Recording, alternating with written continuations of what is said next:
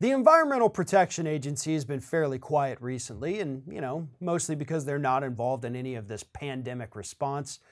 But they did finally chime in this week, and they offered their 2 cents on how best to handle this pandemic, and their solution was more pollution, the EPA says. More environmental destruction, more toxins in the air and water. Now, they may not have said those words, but they did tell corporations around the country that we're going to suspend any and all EPA enforcement initiatives during this pandemic. Because, you may need to break those rules to help with production of things that may be helpful during the pandemic. So, y'all do what you got to do, and we're just going to be over here self-isolating, not worrying about what you're doing, and, eventually we'll probably put the regulations back in place. Except the EPA, when they announced this, didn't put any kind of timetable on there. They didn't set an end date. They didn't say, hey, you've got 3 months to pollute as much as you want, and then we're putting the regulations back in place. No, they just said eventually we'll put them all back in place, right? And you can totally trust this agency that's being run by a former fossil fuel lobbyist, right? He wouldn't lie to us. Except they are, and they will.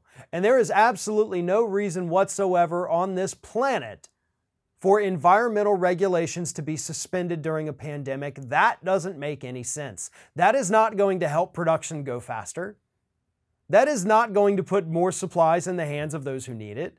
That's not going to increase the amount of oil and gasoline available. There's not even a shortage, folks. The reason gas prices are so low right now and oil prices are so low is because Saudi Arabia had a surplus and they decided to go ahead and short sell it. That's what happened. But we're being told it's all because of the pandemic. No. I suggest you look into these kinds of things, folks. This is insane. We're setting ourselves up for a catastrophe that is going to dwarf anything that we have seen from the coronavirus. And that is the destruction of this planet. A virus we can eradicate. It's going to take some time. And yeah, a lot of people are going to die. We could have prevented a lot of those deaths had we taken action sooner. And that is the exact phrase we're going to be saying when these corporations destroy even more and more of our environment. We could have saved a lot of lives had we taken action sooner. We are facing down a climate catastrophe that this country isn't even thinking about anymore because of the Trump administration. We have presidential candidates still out there telling us, well, we can't get rid of fossil fuels. That's just silly talk. Folks, we don't have a choice. You see what happens right now with the ventilators, okay? We're out of ventilators. The federal government is failing to work out deals with corporations to make more ventilators because the government doesn't want to pay $1 billion to General Motors to do it. Now imagine what's going to happen when suddenly we can't burn fossil fuels anymore.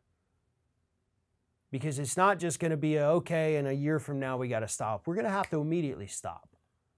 We're going to be in the same situation, except instead of ventilators, it's going to be solar panels. Instead of ventilators, it's going to be wind turbines. It's going to be hydroelectric power. We're going to be caught between a rock and a hard place because we didn't take any precautions. But instead of doing that now, instead of learning our lesson, which we have failed to do time and time again, we're giving corporations the green light to destroy as much of the environment as possible while the EPA sits there cowering, refusing to do anything. The EPA could still be doing their jobs, folks. They're choosing not to. And I can promise you they have been waiting for an opportunity like this ever since Trump first came to office.